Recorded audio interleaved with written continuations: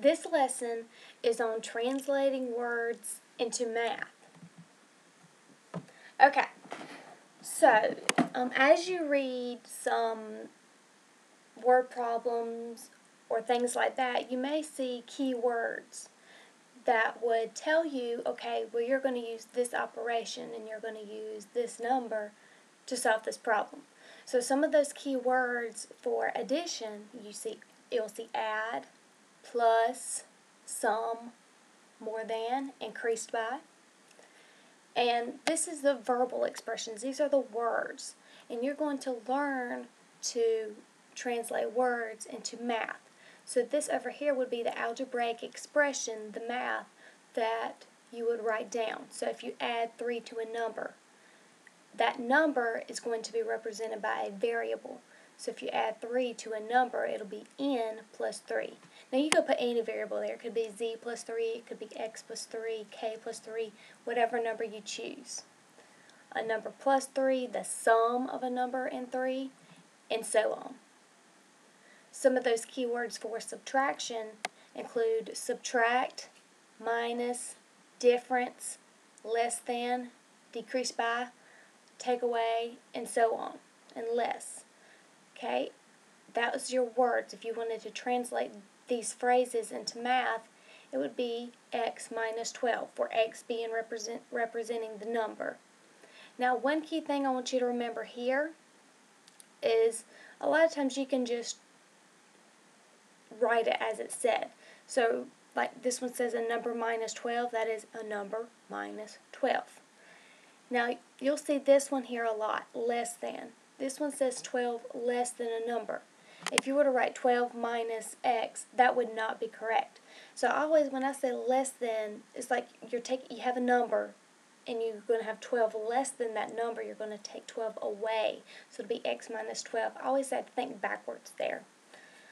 Okay, so multiplying, you'll see times, multiplied, and product. Remember, the product is the answer of a multiplication problem. Now, remember, you can represent that by a dot. If you're working with variables, I would not work with x because that could be confusing. Also, if there's nothing in between the number and the letter, that means that you're multiplying. Division, keywords include divided and quotient. Remember that quotient is the answer to a division problem. I would definitely write this down. This is kind of a little cheat sheet. Can't use it on your test, of course, but it can definitely be helpful in studying. Okay, what about equals? You'll see problems such as this that you'll see is equal to, is, equals. That means you probably should write an equal sign in that equation. Okay, so example number 1. We're going to translate all of these into math. So we're going to write the phrase as an algebraic expression. So we're going to look at the product of 20 and t. Now we're given a letter here, a variable, so that's the one that we're going to use. Now we're going to look at our keyword. Our keyword is product. That means we're going to multiply 20 and t. So there's our answer. 20, the product of 20 and t. Example number 2, we're going to do the same thing. Translate these words into math. We have 24 less than a number. Now remember, this is the one that I told you to watch out for. If you have 24 less than a number, that means you're going to take 24 away from a number. So you'll have a number minus 24. You're taking is 24 less than that number. Going to do the same thing here. We have the sum of 4 times a number and 2 is 64. Now let's look at this one. Let's look at our keywords. We have sum. We know we're going to add 4 times a number and 2. So we're adding 4 times the number plus 2. So 4 times a number could be represented by 4 times a variable. We're going to add 2, and is our keyword. It's going to be equal to 64. So how would we write that? It would look like this.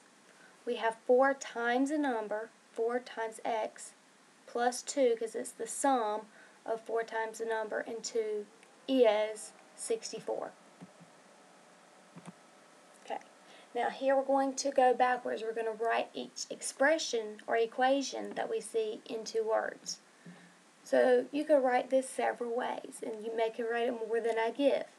You're adding 5 and x, so you can put the sum of 5 and a number, 5 plus a number, 5 plus x. There is probably more. Okay, we're going to write this expression or equation into words. You can write it more than one way.